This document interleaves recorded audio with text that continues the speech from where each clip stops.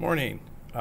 Quick little video for you. I'm not going to cover this in class unless you just have questions, but you will be responsible for it.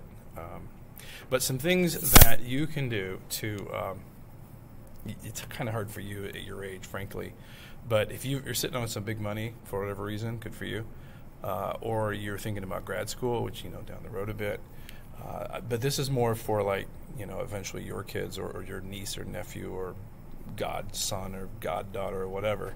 But some ways to save for college, and some of you may have these, I don't know. Hopefully you do.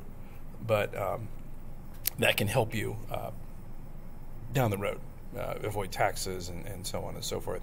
And they're called, there are two types. So one's called 529 plans, okay? And there's another one called the Coverdell ESA, and they're basically the similar idea.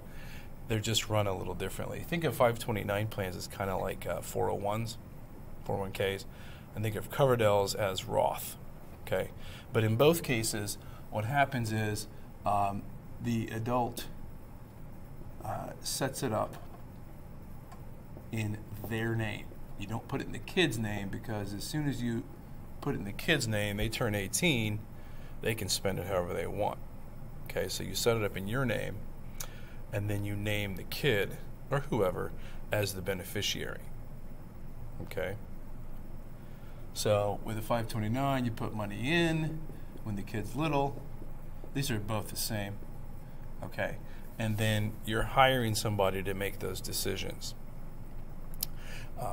So basically, if you put it in when the kid's 2, okay, you're not going to need that for 16 years, let's say.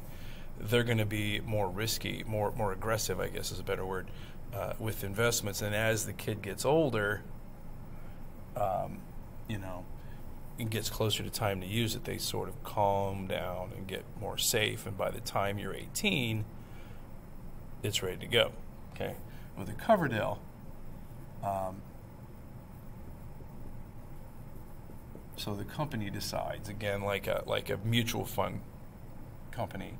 Here, you put money in, and the person decides.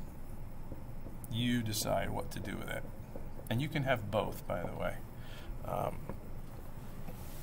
You decide, and you can be, when Chloe was 2, or 3, I guess, when they started, I started one for her, and I was a bit more risky here, and here this was a bit more safe, so it kind of was a balance.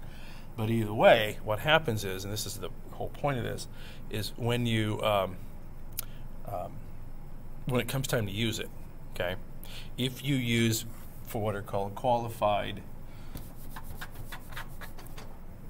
educational expenses, QEEs, which basically, I think, tuition, room and board, books, stuff like that, lab fees, things like that, you can take that money out and use it tax-free, which is a good deal, okay?